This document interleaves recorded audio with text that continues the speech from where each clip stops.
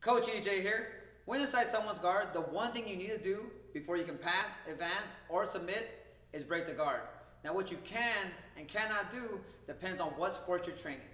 So in this video, I'm going to show you a variety of guard breaks for BJJ and MMA.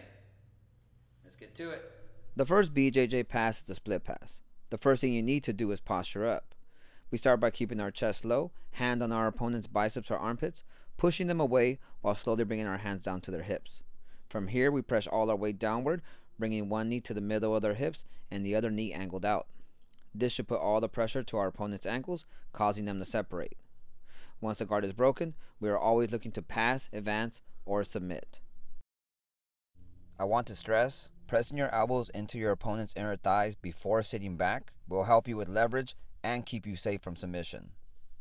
The next guard break is a pinning break. With the pinning break, it's a bit different.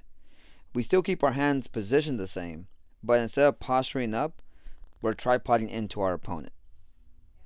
From here, we wedge our elbows into our opponent's thigh, press hard and sit back.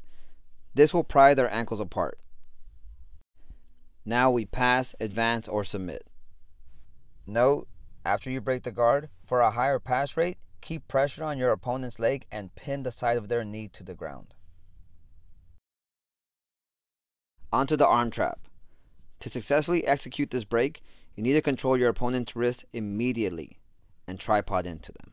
This will elevate your opponent's hips, allowing you to pass their wrist through to your other hand. From here, we simply wedge our elbow into our opponent's thigh, separating their ankles and breaking their guard. One thing I want to note, to set up wrist control, let your opponent get a grip on your sleeve and wrist pummel.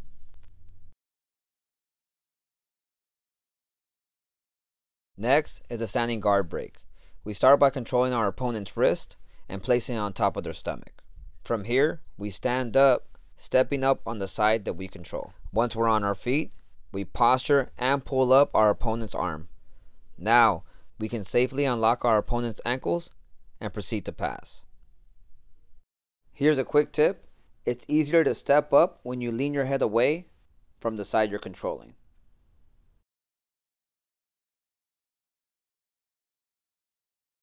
Next is a standing guard break. We start from the same position, hands on the opponent's biceps, tripoding in. We narrowly walk up, positioning our knees under our opponent's guard. Now we sit back into a squat to break guard and advance. One thing I want to note, once our knees are set, we can always lunge back instead of sitting into a squat.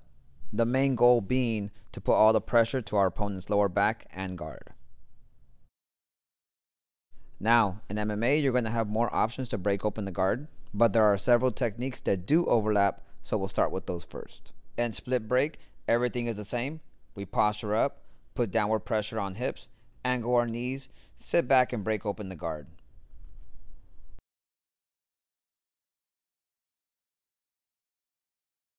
Everything stays the same with the pinning break. We tripod into our opponent, using the elbow on the inner thigh to wedge open the guard. Because strikes are in play, this pass can be a bit safer since your opponent will not have enough space to generate power.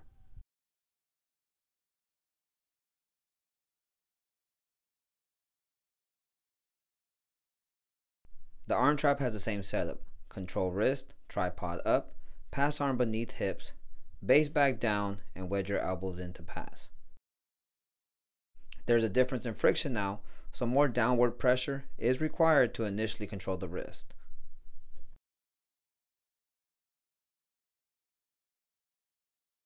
The standing guard pass has the same components. Tripod in, walk up, tuck elbows in, squat or lunge back to break. If we decide to lunge back, make sure we evenly distribute our weight between both feet. The techniques in MMA start to differ because of what is allowed in the rules. The next technique is a prime example. It's called a can opener. The move itself is simple. We clinch our opponent's head, walk all the way up, pull our elbows between our legs, and hike their head through. Keep your hips low so when the guard breaks, you can easily maintain your position.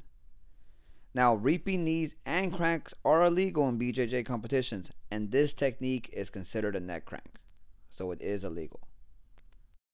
One thing that has been peppered into the MMA techniques is punches. This leads me to the last guard break, strikes. One thing is for certain, people don't like to get hit, So inside the guard, rain punches and elbows down on your opponent. There are several strikes you can do, but here are the most effective. Hammer strikes to the sternum, elbows to the rib, rolling elbow to the face. Because your opponent will not want to stay under you, they will naturally adjust their hips and open up their guard. And that's some of the guard breaks you'll encounter when training.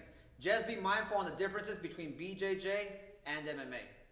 I hope you enjoyed and found this video helpful. If you did, like, share, and subscribe to my channel. Like always, if you have any questions, list them in the comments below. Thanks for watching. Until next time, I'm Coach EJ. Now put with the cord. So go ahead and pause, cut that one.